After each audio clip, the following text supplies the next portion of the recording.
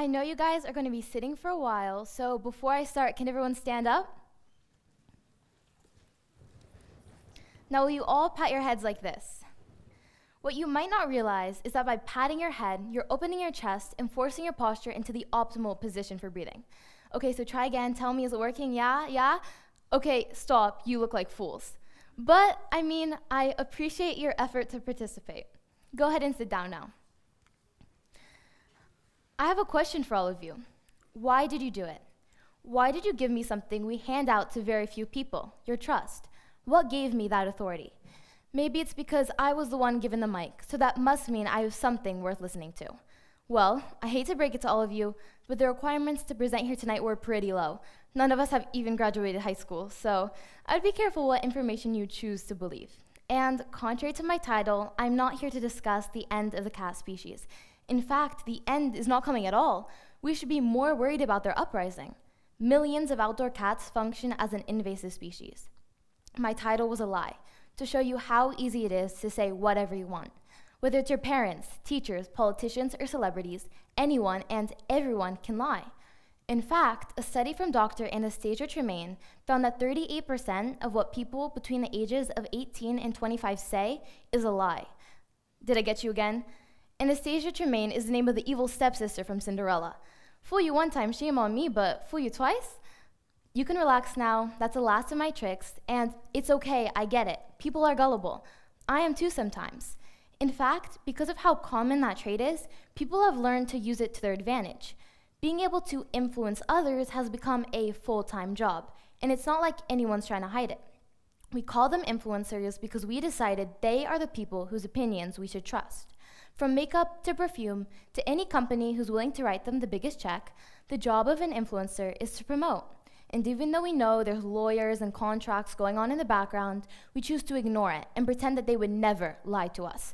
In 2022, influencers sold $3.6 billion worth of goods.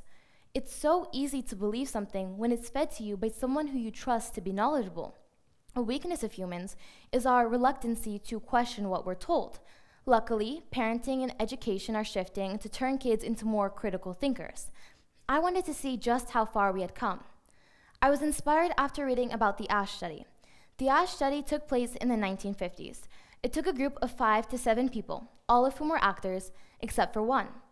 All the actors agreed on a wrong answer to pretend was correct.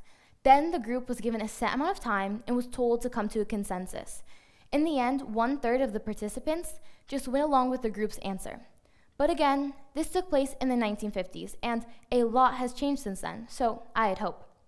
For my experiment, I took a group of 5 people, 4 of whom were actors. I did this test on 7 different people. The actors all agreed that the match to the target line was B, even though the answer is clearly C. They did their best with their made-up, improvised knowledge, like, if you cover the other lines, C looks smaller.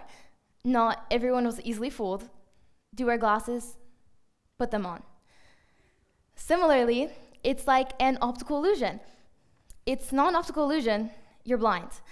But still, even after all this not so respectful disagreement, 4 out of 7, which is the majority, just went along with the group's final and obviously wrong answer. Fake news thrives off of this aspect of humanity. We believe that the number of people saying something is the same thing as that information being true. 800,000 people read the article that ginger is more effective at killing cancer than chemo. I know, right? Why isn't everybody stampeding to the stores? Okay, to be fair, I can't say if all 800,000 of these people believed it, but I can say the next person to come along and see that large number might give the news a little bit more credibility. That's why it's so important to be careful of what you choose to like or repost. Just because it's on everyone's stories doesn't mean it's correct. Oftentimes we assume since so many people have shared it, somebody must have double-checked it along the way. But this isn't always the case. Like when teenagers online made and spread a story of Hillary Clinton running a human trafficking ring in a pizza restaurant, which to me sounds like an improv request, they underestimated the gullibility of humans. Because when people started to harass the owners of the restaurant, when someone brought a gun into the restaurant with the intention of fixing the problem themselves, it stopped being funny altogether. An attempt to be the hero of a story that only existed within social media. Have you guys ever seen people playing with a cat by shining a laser around the room? and we watch the cat endlessly chase it, thinking it's live prey, and we almost feel a little bit superior. In reality, humans, we're not so different.